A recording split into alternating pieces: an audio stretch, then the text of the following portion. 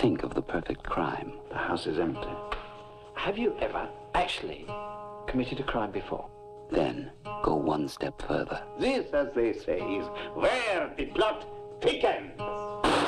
It's a real game and a real murder. There's absolutely no point in playing another pretend game. Isn't that right? Palomar Pictures International presents. I understand you want to marry my wife. With your permission, of course. Laurence Olivier. You may not agree with this, Inspector, but you take it from me.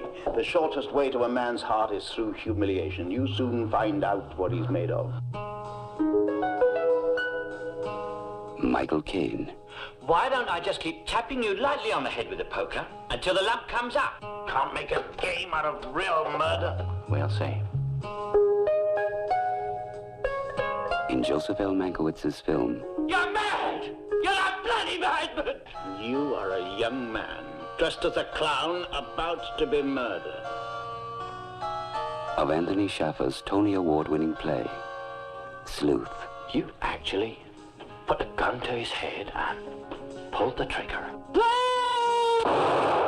As a game? You know the answer to that just as well as I do.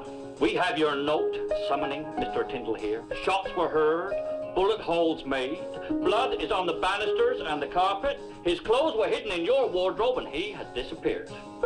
Who needs a body? I'm sorry you appear to find this all quite so funny. I did not murder him! It's the truth. Liar.